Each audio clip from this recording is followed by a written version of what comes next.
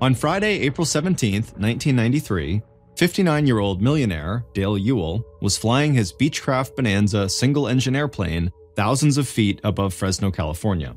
Dale was a handsome man with blue eyes and dark hair that was starting to turn gray.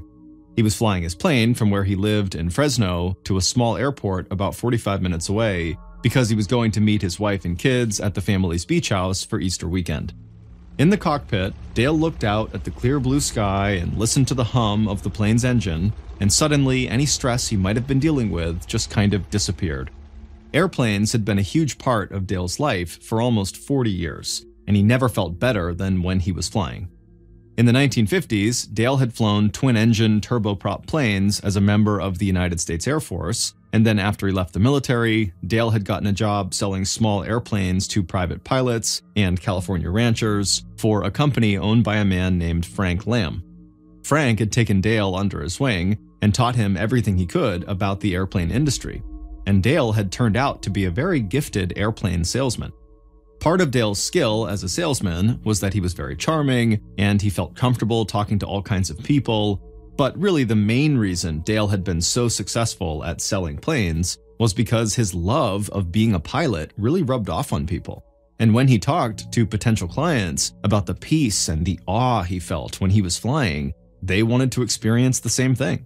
And so Dale had quickly moved up the company ladder, and when Frank had stepped away from the business 20 years earlier, Dale had taken over and become the owner and president of the company.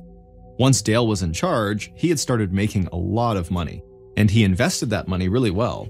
So in 1992, as Dale approached his 60th birthday, he was worth about $8 million, which would be over $17 million in 2023. When Dale got to be about 20 miles away from the airport where he was going, he radioed air traffic control and got clearance to make his final approach. Dale descended to an altitude of about 2,000 feet and then started the landing procedure. And when he touched down on the runway, he was already looking forward to flying again in a couple of days. But first, he was eager to spend some time relaxing with his family. Dale got into a car that he had arranged to have waiting for him at the airport, and then he drove a few miles to Pajaro Dunes, a small upscale beachfront community in Northern California. He made his way down a secluded street past large homes that looked out onto the Pacific Ocean, and then finally he pulled up to his own beach house, he parked his car, and stepped outside. His wife, Glee, and his daughter, Tiffany, were sitting on the porch waiting for him. Glee and Tiffany had driven to the beach house together the day before. Glee, who had short brown hair and a big smile, stood up and kissed her husband when he stepped onto the porch.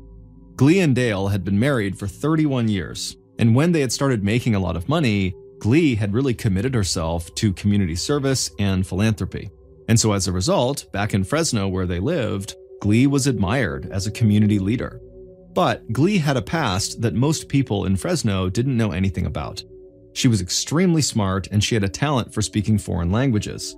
And in the late 1950s, before she and Dale had gotten married, Glee's skills had landed her a job in South America as a translator for the Central Intelligence Agency, or CIA, which is a federal agency in the United States that specializes in foreign intelligence.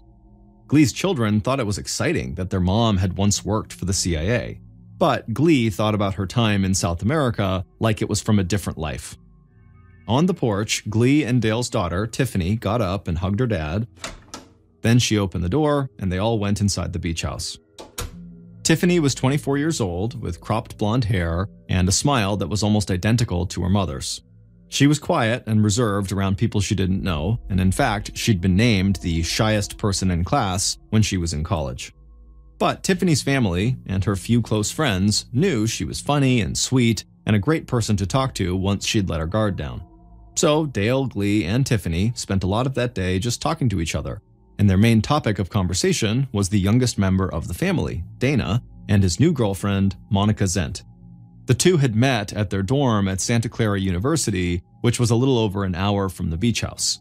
And the next day, Dana was supposed to bring Monica out to the beach house to meet the rest of his family. The following morning, 20-year-old Dana Ewell pulled up to the front of the beach house in his gold Mercedes-Benz, and he, along with his girlfriend, Monica, got out of the car and walked towards the front door.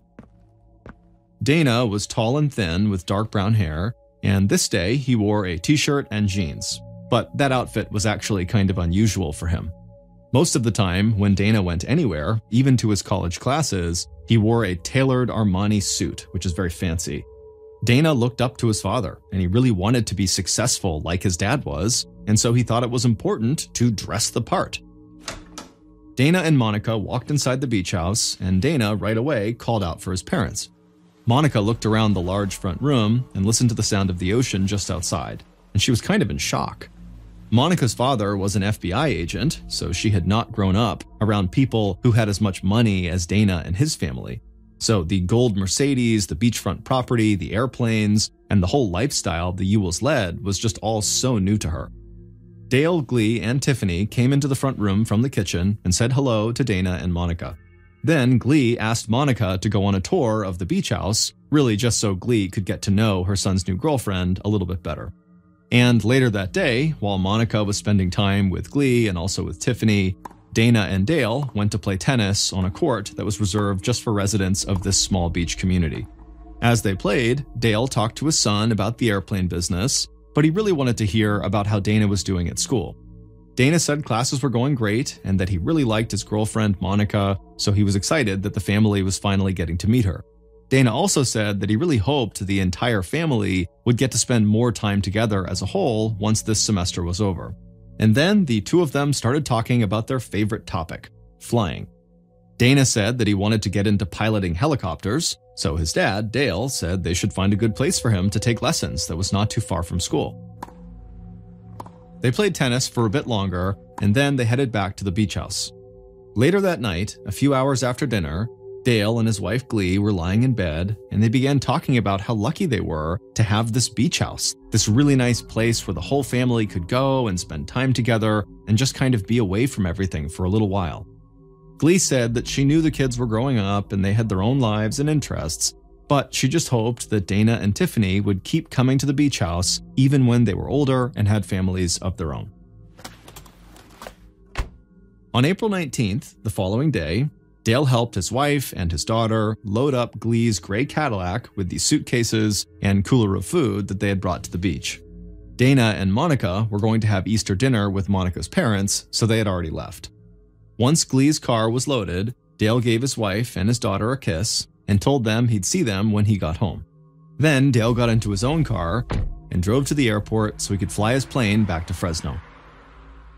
Tiffany climbed into the passenger seat of the Cadillac, and Glee got behind the wheel, and then a couple of minutes later, they began their drive back home. It would take them 3 hours to complete the drive, but they made a pit stop about halfway through and grabbed some food at a fast food restaurant called Foster's Freeze, which was Tiffany's favorite place to get a milkshake. Finally, at about 5 p.m., Glee and Tiffany pulled into the driveway of their large ranch-style house in a secluded, wealthy neighborhood in Fresno. The house had a sprawling front yard that was beautifully landscaped with huge trees and a stone fountain in the center of the yard. Glee opened the garage door and pulled the Cadillac inside. Dale's car wasn't there, but that didn't surprise her. Even though the flight Dale had made was short, Glee knew he would spend some time at the airport making sure everything was all right with his plane. Tiffany got out of the car. She was carrying her drink from Foster's Freeze. Glee went around to the back seat, grabbed the cooler, and then followed Tiffany into their house. Once they were inside, Glee stopped to put the cooler down, but Tiffany kept on walking, and she disappeared down a hallway that led to the kitchen. Then, Glee thought that she heard something fall onto the floor down the hall, so she called out to Tiffany, but Tiffany didn't call back. So Glee walked into the hallway where Tiffany had just been, and when she did, she screamed, turned around, and started running. That night, Dana sat at the dinner table with his girlfriend Monica and her parents at Monica's parents' house. They had just finished a large Easter dinner, and Dana thanked Monica's parents for letting him spend the holiday with them. Then, not long after that, Dana and Monica drove back to their college campus in Dana's car. When they got to Dana's dorm room, he called home, but nobody answered.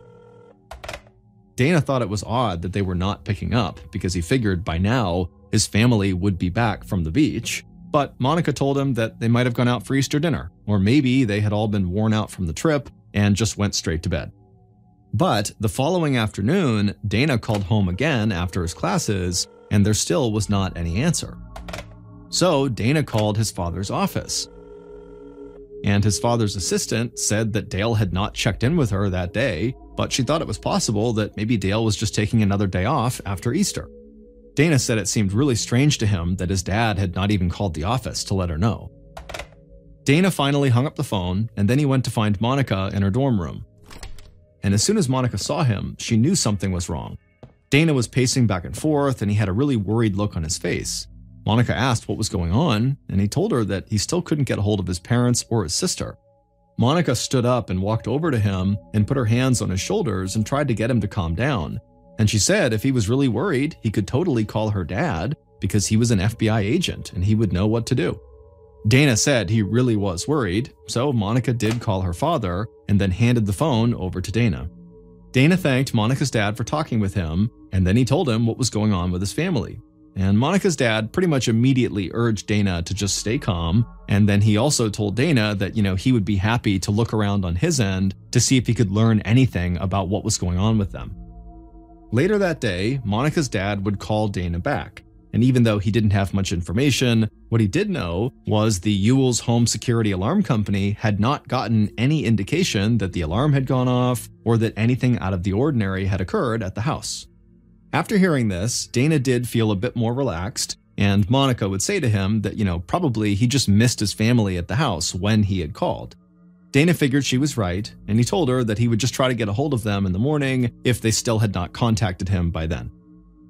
The next day at 9 a.m., so this was April 21st, 2 days after Glee and her daughter Tiffany had gotten back to their home in Fresno, the Ewell's housekeeper walked up to their front door, unlocked it with a key that she had, and she went inside. She was surprised that the alarm didn't beep when she walked in. The family was usually gone when she was there, and they almost always set the alarm when they left. So the housekeeper called out for Glee to see if she was home, but nobody responded. Then the housekeeper walked through the foyer into the living room that had high vaulted ceilings, and she got scared. Cushions from the couch were on the floor, and pictures had been pulled off the wall. The housekeeper called out to Glee again, but still nobody responded. And so the housekeeper took a breath and tried to calm her nerves, but when she walked into the hallway that led to the kitchen, she immediately screamed and ran back through the house out the front door, and when she got out there, she just happened to see a man walking towards her, and she began screaming out at him. The man tried to figure out what was going on. He would say that he was the Ewell's neighbor and that their son, Dana, had called him that morning because Dana was worried about his parents. The housekeeper just shook her head, started to cry, and pointed to the Ewell's front door. The neighbor would go inside, and he would see the house was a total mess. Then he too stepped into the hallway, and immediately he ran to the phone and dialed 911. A few minutes after that 911 call, the sound of police sirens cut through the quiet morning in the Ewell's wealthy Fresno neighborhood. Lead investigator John Souza of the Fresno County Sheriff's Department parked his car in front of the Ewell's house and stepped outside. It was a warm spring day, about 80 degrees Fahrenheit. Souza was short with dark hair and a thick mustache, and it was bright out, so he had his sunglasses on. From behind his glasses, he could see that the police sirens had already attracted a crowd. People up and down the street were now standing on their lawns, just staring over at the Ewell's house, wondering what was going on. Detective Souza saw the Ewell's housekeeper and their neighbor, who had called 911, standing outside. The housekeeper was inconsolable, and the neighbor looked like he was still in shock. So Souza walked up to them and tried to calm them down and told them everything was okay now, and then at some point the neighbor told Souza what he had seen inside of the Ewell's house. Another squad car pulled up, and Deputy Chris Curtis got out. He was young and tall with light brown hair. Souza asked the neighbor and the housekeeper to please wait outside, and he told them that other officers would arrive soon to ask them more questions. Then Souza took off his sunglasses and waved Deputy Curtis over to him, and then the two of them walked into the Ewell's house together. Every room Souza and Curtis walked through inside of the house looked like it had been totally ransacked. Souza had spent his early days in law enforcement in the robbery unit, and he told Curtis that in all his time investigating robberies, he'd never seen a house in this state. It was like whoever had done this had opened and emptied virtually every cabinet and drawer and littered the floor with everything the Ewells owned. Then Sousa and Curtis walked down the hall towards the kitchen, and they found the first body. Dale was lying face down, dead in the hallway. A pool of dried blood had formed under his face, and several unopened newspapers were scattered across the floor. Sousa thought it looked like rigor mortis had already started to set in on the body. Rigor mortis is when muscles in a body stiffen after death, and so Sousa wondered if Dale had been dead for days. Sousa and Curtis walked further down the hall, they came to the kitchen, and they stopped again, because on the kitchen floor, they saw Tiffany lying face down like her father. Blood had run across the kitchen floor, and a drink had spilled nearby. Then they went back into the hall, walked into a home office, and found the third body. Glee was lying on her side, and massive amounts of blood had pooled behind her. Not long after Sousa and Curtis found Glee, the forensics team arrived and started looking for evidence on and around the bodies. And while they did that, Sousa and Curtis searched the rest of the house.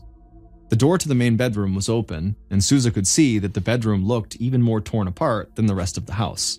He and Curtis walked into the room and saw that every drawer of a large wooden dresser had been opened, and clothes were all over the floor. Sousa walked over to a vanity table and saw an open jewelry box that had been emptied.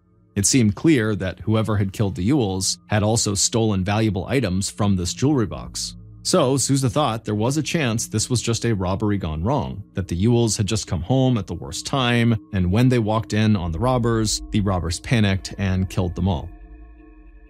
After doing an initial search of the house, Sousa and Curtis joined the forensics team near Dale's body. Forensics officers had found Dale's wallet nearby, but it had been cleaned out, and that supported the idea that robbery could have been the motive behind these killings. But then, forensics officers told Sousa something that he was not expecting to hear. Based on the wounds on the bodies, they believed the Ewells had been shot with a semi-automatic 9mm pistol. But there was no murder weapon, and not a single bullet casing had been left behind. And they said the weapon used, and the way in which the victims were killed, was like something they had seen in professional hits carried out by drug cartels. They also told Sousa that they found small yellow fibers on all three bodies, but they'd have to run tests on these fibers to know what they were. Sousa didn't know what to make of any of that. On the surface, nothing about the Ewells led him to believe they were mixed up in drug smuggling or some criminal enterprise, but Sousa knew enough not to rule anything out. So, as more members of his investigative team arrived, Sousa sent them out to interview the Ewells' neighbors. Then, Sousa got word from his boss that Dana Ewell was on his way to the sheriff's station with an FBI agent, and Sousa needed to go see them.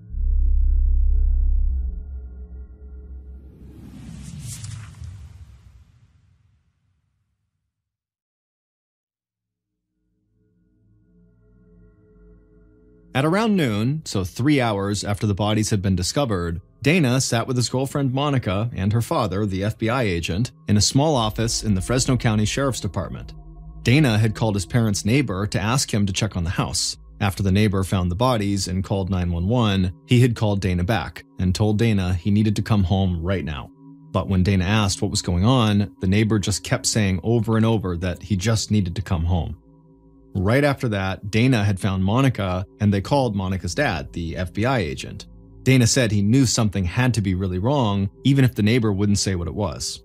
And so using his law enforcement contacts, Monica's dad found out what had happened, and he had called ahead to the Fresno Sheriff's Department to let them know that he and Dana would be there soon. Then Dana, Monica, and her dad had flown to Fresno and headed right to the Sheriff's Department. In the office, Monica held Dana's hand tight. Dana hadn't heard all of the details, but he knew his parents and his sister were dead. Detective Sousa and Deputy Curtis walked into the office, fresh from the crime scene. Sousa told Dana right away how sorry he was about what had happened. In a quiet voice, Dana asked if there was anything he could do to help. And Sousa said, well, I know your father was a wealthy businessman. Do you know if maybe he had any enemies in the corporate world? Dana looked up in surprise, and then looked at his girlfriend, and then over at her father, and then he looked up at Sousa and said as far as he knew, his dad did not have any enemies. They talked a while longer, and anytime Dana had questions about the investigation process, he would look to Monica's dad for help. Monica's dad and Sousa both explained that it could take a while to figure out exactly what had happened. So Dana said he would stay with his uncle, who lived close by, in case the police needed anything else from him. Sousa thanked them all for coming in and said he'd be in touch soon. But the following day, Dana would reach out to Sousa, and he would tell him that he really needed to speak to the police again. And when Sousa and Dana met for the second time in that same small office at the sheriff's department, Dana said he had not been completely honest the day before because he did not want to upset his girlfriend or his girlfriend's father. Sousa was a little thrown off by this, but he said he understood, and then he asked Dana to tell him anything that might help police in their investigation. Dana told Sousa that his father, Dale, did have one enemy that he was aware of, and his name was Frank Lamb, the man who had mentored his father and who had owned the airplane business before handing it over to Dale. Detective Sousa thanked Dana for coming back in and for being honest with him. And later that day, Sousa discovered that Frank Lamb had not just walked away from his company in the 1970s and sold it to Dale. It turned out Frank had been busted in a federal drug trafficking case, and when he got sent to prison for 3 years, Dale had swooped in and taken the company out from under him. A few days after the murder, Sousa and Curtis went to meet Frank at his house. Frank, who was very soft-spoken and polite, quickly welcomed the investigators inside. Frank said he'd read about the deaths of Dale and his family, and regardless of whatever bad blood had existed between them, Frank was sad to hear about what had happened. Sousa and Curtis pressed Frank about his connection to known drug smugglers that had landed him in prison back in the 1970s. Frank said he had no connection to any drug runners and that he had nothing to do with Dale's murder. Then he smiled at Sousa and said, Dale was very selfish and a very hard guy to work with, so I wouldn't be surprised if Dale had made a lot of people angry over his career. Sousa and Curtis left Frank's house with not much more to go on than what they had arrived with. Sousa didn't necessarily trust Frank, but the idea that Frank had waited 20 years to exact some kind of revenge on Dale didn't seem right to Sousa. Still, there were details at the crime scene that made it look like the murders could have been carried out by a hitman from a drug cartel. So Sousa didn't want to totally dismiss Frank as a suspect. But later that week, Sousa and Curtis made a discovery that seemed even more bizarre than the idea that the Ewells were connected to a drug smuggling operation. They found out that Glee had once worked for the CIA. Sousa reached out to the CIA, but the CIA was not forthcoming with many details. All Sousa learned was that Glee had been a Spanish translator in South America for the CIA over 30 years earlier. So all of a sudden, Sousa and his team wondered if Glee had been the target, and if the murders were somehow retribution for something she'd been involved in during her time in the agency. And that information about Glee's past somehow got out, and the media jumped all over it. Pretty soon, there were tabloid-style stories about the murdered millionaires with possible connections to international drug cartels and the CIA. With all this media attention, the spotlight got even brighter on the Fresno Sheriff's Department, and Dana and other members of the Ewell family and some friends started to publicly question if Sousa and his team were really up to the task here. Dana got so frustrated with the lack of progress and the crazy rumors swirling around about his family that he publicly compared Sousa and Curtis to Bert and Ernie from Sesame Street, the kids show. Dana thought these two would never find the person who had killed his parents and his sister. Sousa and his team tried to block out the noise and just stay focused on their investigation. And as they continued to turn over all the evidence in front of them, they realized that despite the possible links to drug cartels and the CIA, Sousa came to believe that the case might be a lot simpler than that. The Ewells were rich, and their house had been ransacked. But all the families in their neighborhood were rich too, and no other homes had been hit. So Sousa wanted to focus on people who would have known how wealthy the Ewells were and who had a direct connection to them. But when Sousa and his team shifted their investigation in this direction, it became clear that anyone who went to school with Dana would have known about his family's money. Because not only did Dana walk around campus in expensive Armani suits, but his college newspaper had also done a story about him. And in that story, Dana had talked a lot about the success of his father's business and his family's wealth. So Souza and his team reached out to some of Dana's friends at Santa Clara University, and a few of them said there was one person who police really needed to talk to, a recent graduate named Joel Radovich. They all said Joel was a loner and kind of a strange guy, and that he had always seemed a little obsessed with Dana. On May 8th, almost 3 weeks after the murders, Souza drove 2.5 hours from Fresno to Santa Clara to meet Joel Radovich. And when Souza had talked to Joel on the phone to arrange this meeting, he just got an odd feeling about him. Joel said he did not want police to come to his mother's house, so he would go to the motel where Souza was going to be staying. But that wasn't really what had grabbed Souza's attention. Before Souza had hung up, Joel asked him if he was going to be arrested. Souza had told Joel that, "No, I really just want to talk to you," but Souza did think it was very odd that someone would jump to the conclusion that they were being arrested right off the bat. Outside the motel, Souza saw Joel pull into the parking lot in his black Honda CRX car. Joel got out of the car and began walking over to Souza. Joel was 22 years old with bleached blonde hair. He wore a baggy long-sleeve shirt and baggy jeans. Souza introduced himself and then led Joel to a small motel room, and then they both sat down at a table that was pushed up against the wall. And before Souza could even ask a question, Joel asked again if he was going to be arrested. A look of surprise came across Souza's face, and he asked why Joel was so worried about that. Joel said that he'd actually been arrested years earlier for stealing furniture from a dorm at Santa Clara University. And since then, he said the Santa Clara police were always harassing him. Souza told Joel that he didn't have anything to do with the Santa Clara police or the stolen furniture. But Souza made a note that Joel had just admitted to having committed a robbery in the past. Souza asked Joel how he knew Dana. Joel said they had met in the dorm and hung out a few times, but that was really it. Joel was a couple of years ahead of Dana in college, so they weren't really close, and Joel said he had not kept in touch with Dana, or really anybody from school, since he had graduated a year earlier. Then Souza asked Joel where he had been on Easter Sunday. Joel immediately looked up at the ceiling like he was trying to remember something, and then he looked down and he said that he'd actually been at a paint and body shop getting some work done on his car. After chatting for a bit longer, Souza finally smiled and thanked Joel for driving all this way out to the motel to meet him, and then Joel got up and walked out of the motel. But right after Joel was gone, Souza got in touch with members of his team. He couldn't put his finger on it, but he thought Joel was hiding something. He wasn't sure the kid was a killer, but he was almost positive Joel knew more than he was saying. So Souza wanted to learn as much about him as he could. It would take months for the sheriff's department to get everything in place, but eventually they got clearance to conduct full-time surveillance on Joel. And what police learned from that surveillance operation and from digging deeper into Joel's life convinced Souza the investigation was on the right track.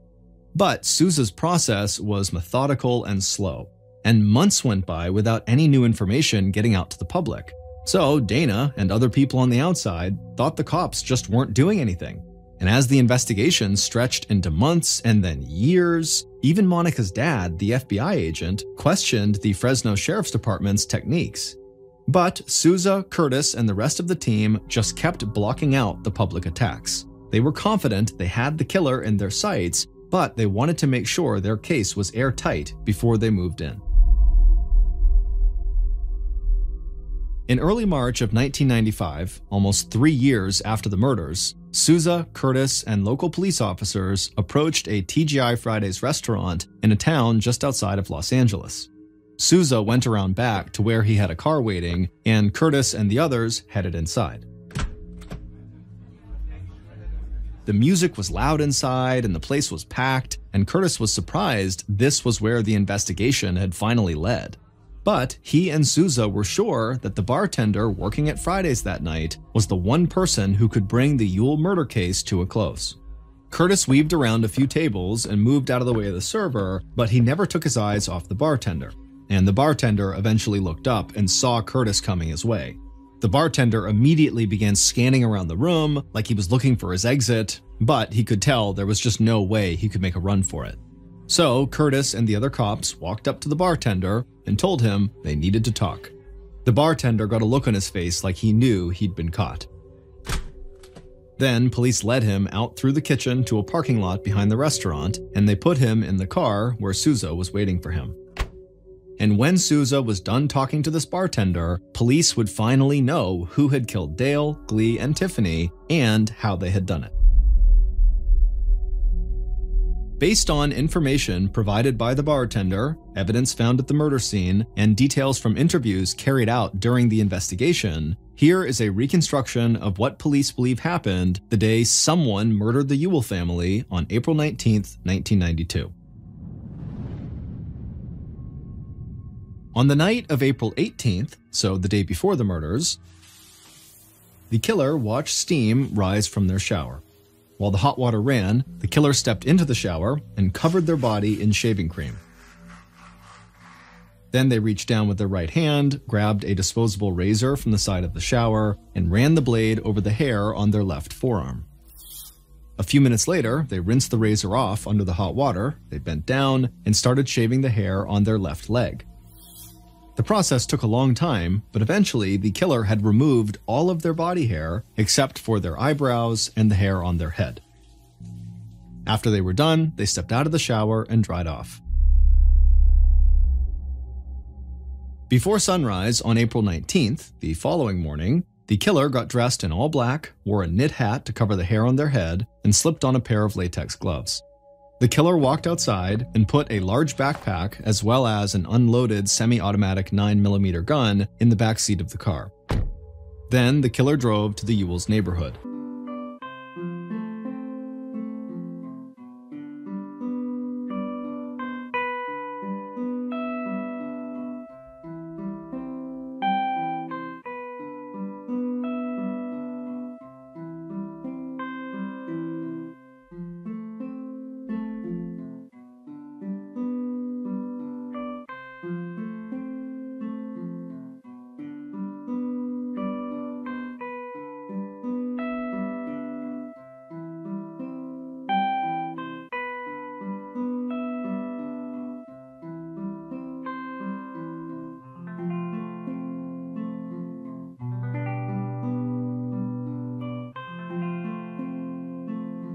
When they arrived, they drove past the Ewell's house and parked their car a few blocks away.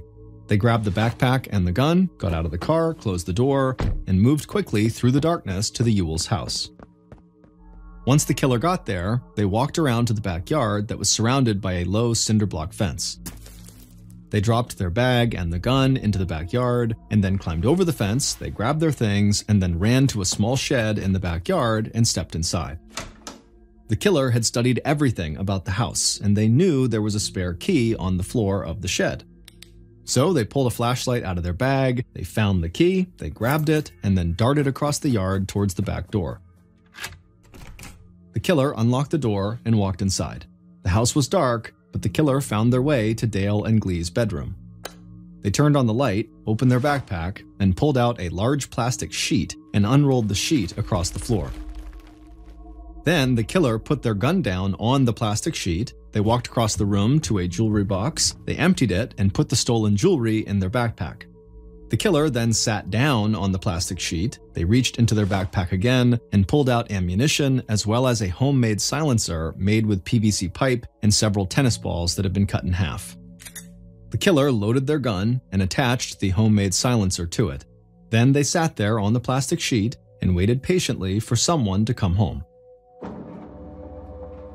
Several hours later, at about 5 p.m., the killer heard the garage door open.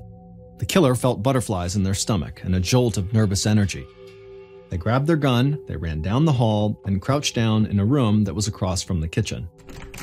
The killer could hear a door open and then also Glee and Tiffany talking.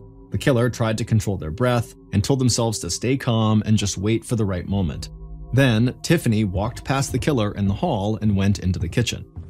The killer immediately sprung up from their hiding spot, walked down the hall after her, and then pointed the gun into the kitchen and fired.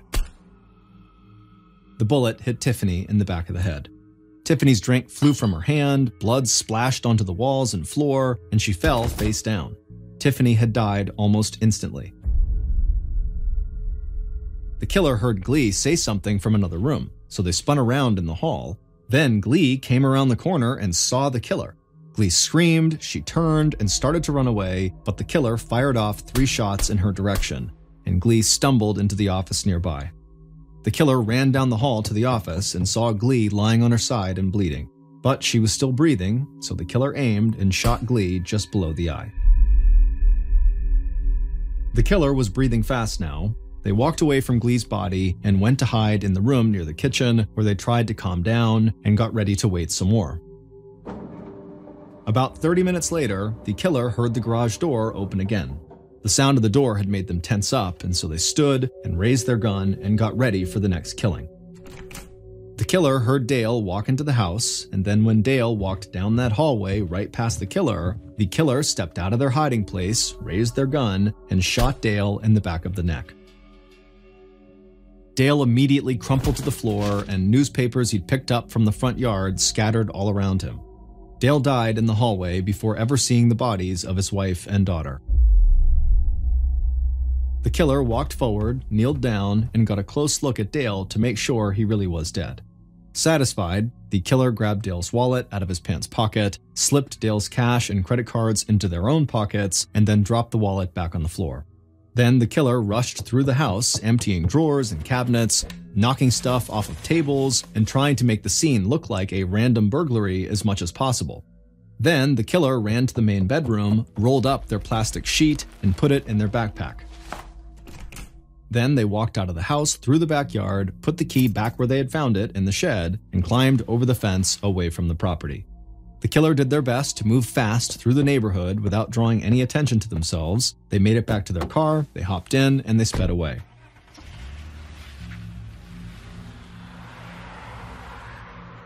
A few minutes later, they pulled onto the highway and left Fresno behind. When they finally made it home, they sat down in their bed and waited for the phone to ring, because they knew Dana Ewell would be in touch soon. Joel Radovich, the young man Sousa had never trusted, murdered Dale, Glee, and Tiffany. But Joel had carried these murders out at Dana Ewell's request. It would turn out that despite what Joel had told Sousa, he and Dana were close friends. In fact, some people said they were almost inseparable. And according to some of their classmates, Dana and Joel seemed to lack any sense of morality. They had convinced themselves there was no difference between right and wrong, and so any action, even murder, could be justified. And Dana wanted to murder his parents and his sister because with all of them gone, he would inherit $8 million and his father's company. Dana didn't just want to follow in his father's footsteps, he wanted to replace his father. In fact, in the story Dana's college newspaper had written about him, Dana claimed to be the brains behind his father's successful airplane business, and he even implied he was running the company while going to college. So Dana had offered Joel $4 million of the inheritance he was sure to get if Joel would kill his family. Dana had given Joel a layout of the house and said he would leave a key in the shed for him and told him how to disable the alarm system. Joel had accepted the deal. Then he bought a book called Hitman, a technical manual for independent contractors, to help him plan the perfect murders. The book had led Joel to shave off all of his body hair so he wouldn't leave any hair behind at the crime scene, which could then be used as DNA evidence. And the book suggested using a gun and a homemade silencer that could not be traced back to the shooter. But Joel needed help with that part of the plan, so he had turned to his good friend, the TGI Fridays bartender, who was an avid gun collector.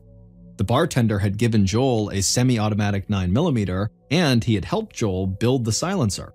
The tennis balls used in the silencer had left these strange yellow fibers on all the bodies.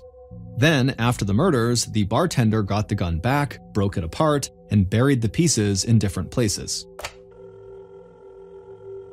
And while that was all happening, Dana Ewell had called his father's office, and he had talked to his girlfriend's FBI agent father, all to throw off suspicion and to make people believe he, the son, was truly worried about his family and wanted justice for them. And Dana's tactics had worked for a little while, because it turned out that Sousa was almost positive Joel Radovich had murdered the Ewells not long after they had met in the motel. But it took some serious digging before the investigators became convinced that Dana Ewell was the person behind his family's murder. And putting all the pieces together and getting an airtight case against Dana took a long time. But finally, surveillance on Joel had led police to the TGI Fridays bartender, and after they cornered him at work, the bartender told police he knew everything about the murders and he admitted his part in them. Then he led police to the place where he had buried the barrel of the gun that was used in the murders, and he agreed to testify against Joel and Dana in court. The bartender was ultimately granted immunity for his testimony, and as of 2023, he works as an attorney in California. As for Joel and Dana, they were convicted of first-degree murder and sentenced to life in prison without parole. Dale, Glee, and Tiffany are all buried next to each other in Fresno. The epitaph on all three of their headstones reads, "Together Forever."